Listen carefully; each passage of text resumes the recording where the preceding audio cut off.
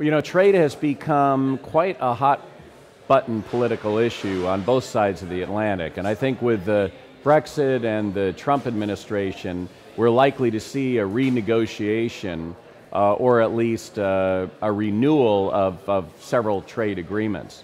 Global trade, which has literally lifted millions out of poverty worldwide, is undergoing a dramatic transformation, due in large part to the rapid digitalization of services and to the automation of manufacturing. If you think about it, the movement of goods is being surpassed by the movement of data and information.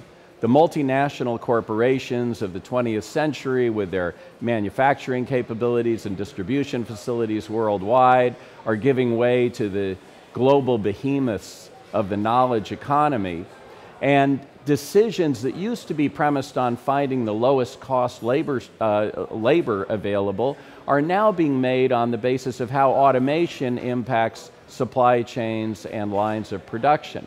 And on top of that, most of the agreements that really govern rules-based trade today were negotiated before the internet, before cloud computing, and before the explosion of robotics and automation. So given all that, it's actually a good thing that I think we're going to be taking another look at these. But, and here's the point, trade deals and trade politics today are toxic. And they are toxic because the rapid pace of globalization and digitalization and automation, despite new jobs that they have created, have also left vast swaths of society behind. And this is something that Donald Trump capitalized on in his campaign for the presidency. So as a result of that, if and when negotiations recommence, I think you're going to see the rhetoric be quite blustery and dogmatic.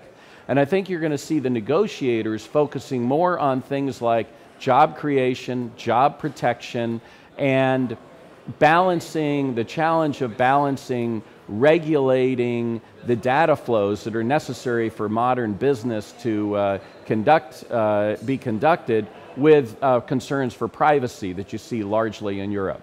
Now, the meaning of all this for investors, I think there are tremendous opportunities to both take advantage of the short-term dislocations that will occur during this transformative process, while at the same time, with good, solid, fundamental research, to identify those well-managed companies that are positioning themselves to be the long-term winners in this process.